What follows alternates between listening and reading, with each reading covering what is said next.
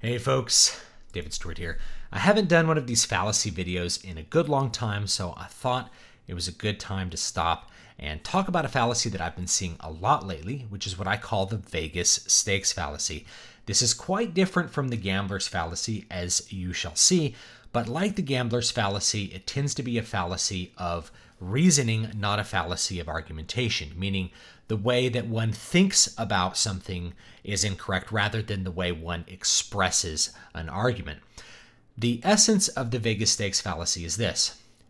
There's an assumption that there is some fixed probability of something happening when that is not the case, or there's not enough evidence to create a fixed probability. This happens mostly through the use of statistics. Either the misuse of statistics, the deceptive use of statistics quite often, or just not understanding them. And I see three different big variants that seem to happen over and over again. The first one is the misuse of averages or median, which are different things, and I'll explain that. The second one is the use of what I call normative statistics, and the third one is an assumption of stochasticity when there is none. Stochasticity means randomness. Let's talk about the first one, which is the misuse of average. Average, if you're just talking to a person, very often gets confused with something like typical or normative. So when somebody says an average person, the truth is there is no average person. An average in statistics or math is when you add up the total sum of all the data and then divide it by the number of pieces of data, and then you get the average. So an average when you're looking at a data set may not include a bunch of information that's really, really relevant. And that is usually distribution data. And this also goes for median. So you may hear like the average life expectancy is this. And a lot of people hear that and they think that's how long I'm going to live. Or they hear it about the past. The average life expectancy for people in the Middle Ages was 33. And they're like, oh man, most people died at 33. But that's not the case. That's just all the data divided by all the different numbers there. So average life expectancy is all the deaths divided by all the different years, and then you get an average life expectancy. What's missing from that is where those deaths are concentrated. So for an example, if we use the Middle Ages life expectancy, this happens a lot with writers where they're trying to write something in the medieval period and everybody's dead by the time they're 30 or 40, or they're an old man at 40. Nobody thought 40-year-olds were old men in the Middle Ages. If you look at the concentrations of death, mostly it was children, right? Or people who were very old. So if you made it to adulthood, usually you had a good chance of living a good long life into 50 or 60 until some random disease just happened to kill you. So the missing distribution, which is not like a Gaussian bell curve, is really more like a U, where people that are young and people that are old tend to be dying more than people in the middle. So people in their middle age tend to be fairly healthy for a long time until some disease happens to knock them out. This is the same thing if you were to transport that into modern times. If the life expectancy is 77, that doesn't mean that's the most likely age for you to live at all. That just means that's the average year, and what you do in your life may raise, lower that. Random chance may take you out. There's no fixed probability, in other words, that you're going to get to 77. This is true of lots of things that you may hear. The average person has so many car accidents in their lifetime. And you think, well, I'm going to end up with 3 car accidents. If it's 3 or 4, there's no fixed likelihood that you're going to end up with any number of car accidents, or you may end up with a lot more. But the likelihood of those happening is not determined by the total average. It's determined by a bunch of other different things that have nothing to do with the average, like where you drive, how often you drive, what hours you drive, all those sorts of things. Likewise, the word median, which means something different than average. If you remember your math classes, there was mean, median, and mode. And you were probably wondering why you had to remember these. Mean is the average. Mode is the most common number, and median is just the number in the middle. So if you're missing the mode, which gives you a clue as to some of the distribution, just a tiny piece of it, the most frequently occurring number. Median is just the number in the middle. So you may hear statistics like I think the average U.S. household income, median U.S. household income is $56,000. It's around $56,000. I think I was reading it in Forbes magazine. Now you may hear that and you may think that's really good. But what's missing from that is where the distribution is on either side. So half of the people are above 56,000, half the people are below 56,000. But how many of those people, where are the people who are below 56,000? If you're to look, you may see there's quite a few people who make zero or just receive money like from the government.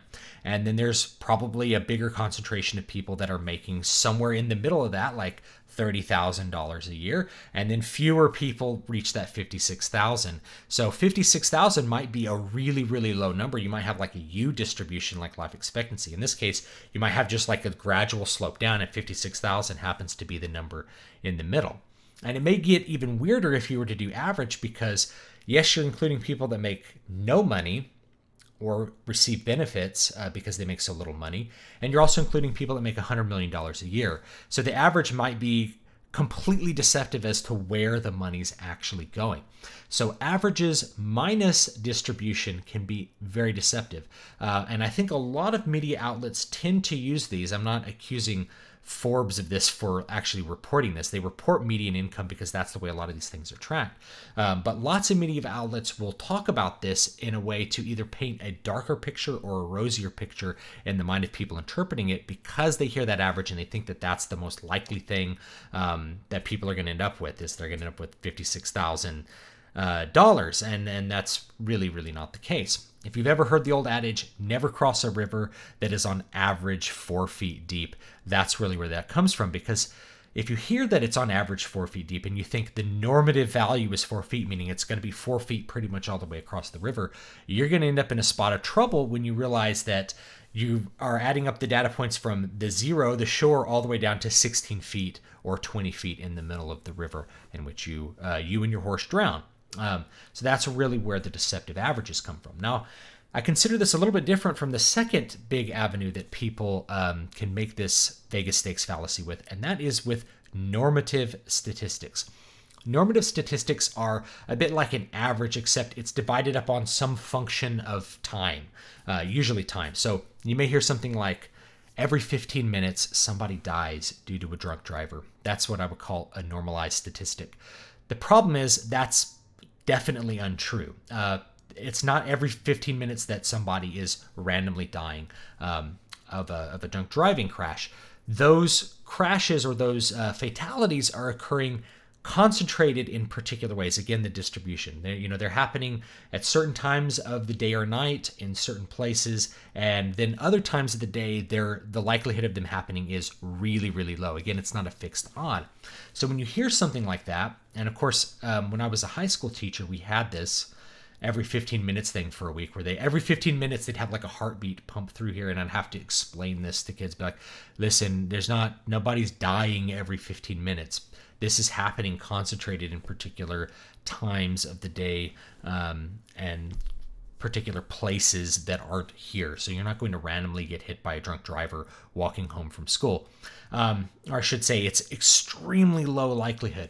But you hear normalized statistics and makes you think that things happen at regular intervals when they in fact do not. Another great example is when you hear a normative statistic like 1 in 3 Black American males will spend time in jail or prison during their lifetime.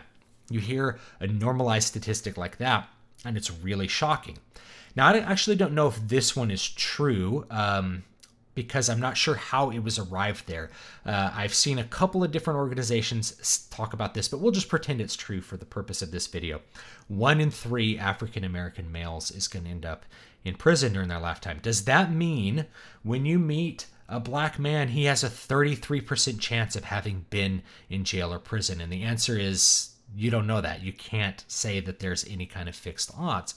And again, that might be because of the way that they arrived at the statistic minus distribution, meaning that may be the total number of people that are incarcerated compared to the total number of black males, and it ends up being 30%. But it may be that it's less than 30%, and you have the same people being jailed over and over again, which is true because you do have Pareto distributions when it comes to crime. So a big majority of the crimes are committed by a small, tiny minority of any subset of people, regardless of the color of their skin. But also there's no such thing as an average person. So if you meet, quote, a random black person, there is no random black person. You're meeting them in a particular place that's going to alter those odds very, very significantly. And this is an argument I've gotten into with a number of people where they want to use these sorts of statistics on like race and crime to prejudge people based on the color of their skin without realizing that you don't get a random person. There's no such thing as a randomly sampled human being that you can apply these odds to and come up with some sort of probability. Partly because of distribution, partly because of the way that you meet people. If you meet a black man walking down the street and he's holding a briefcase and he's wearing a suit, what makes you think that has a 33% chance of having been to prison at some point, or that he has some future probability of being in prison? An easy way to explain or to show how this line of thinking is erroneous is imagine that you're black, right? Or say to a black person, find a young black man or young black boy and say, well, 1 in 3 black males do time in prison at some point in their life. That means you have a 33% chance of going to prison. If you were the black person, you'd be like, I don't have any chance of going to prison because I'm not going to rob anyone, or I'm not going to commit crimes that are going to send me to jail. I'm in control of my actions. So why would there be any likelihood of it happening to me? And this brings me to the third thing, which is assuming there's stochasticity when there's not. Assuming that there's a randomized sample when there isn't. So in this case, if you were to tell a black person they have a 33% chance of going to jail because they happen to be black, they would be like, well, that's not true because I'm in control of my actions. I can choose not to commit a crime. Now, there's a very, very far outside chance that I could be falsely imprisoned, but that's probably not the vast majority of any race of people that happen to end up in prison. The vast majority are there because they've committed some crime and been prosecuted by the government or by other people and have ended up in that prison cell. So if you're in control of your actions, that means that you are not going to be subject to some statistic influencing the likelihood of you ending up in something like prison. So there isn't stochasticity involved when you are acting. Now, as soon as you transfer yourself outside of that situation, why would you assume that the randomness is influencing that person's decision as well? If you happen to personally have a friend who's black, would you think that he has a 30% chance of ending up in jail, given everything that you know about him? I would hope not. And if you actually think that, then why are you hanging out with somebody who's basically a criminal, right? Or somebody who you really think has a high likelihood of being a criminal? I think if you were to express that to somebody who happens to be African American, they would find it quite offensive, and for good reason. And that's because they're in control of their own actions and they're their own people. Now, that doesn't mean that hearing these normative statistics or these normalized statistics is completely useless. It can shed some light on something that's happening. You could put it into perspective. Every 15 minutes somebody dies in a car crash. It just means that, it's a frequent event. There's a lot of people who die due to drunk drivers. There's a lot of black males who end up in prison. That doesn't mean that those statistics then create a likelihood of some future event happening. So those are the three big ones. Averages, the misuse of averages, normalized statistics, and then finally assuming that there's some amount of randomness or chance involved when there's not chance involved. There's free will involved. There's a person's personal actions that can control that. And that's kind of true for things like car crashes, for dying of lung cancer, right? If you avoid smoking, your chance of getting lung cancer is a lot less than if you do smoke. So if you were to look at the total number of smoking or of lung cancer deaths, that's not your chance of getting lung cancer. Chance of getting lung cancer is influenced by your actions and doesn't have those sorts of fixed odds. So anyway, that's my little spiel on what I call the Vegas stakes fallacy. It's really used deceptively often by the media to make people think that there's some fixed likelihood of something happening when there isn't, based on a statistic that's just gathering large amounts of data and sort of throwing out distribution or ignoring lots of things that may lead to particular areas of that data existing. So thanks so much for watching. Don't forget to like, comment, and subscribe. Don't forget that the Write stream happens every Wednesday at 6 o'clock Pacific. That's 9 p.m. Eastern time, and I will see you on there to answer any of your writing discussions. So that's going to happen when you're watching this today at 6 p.m. And that's every Wednesday.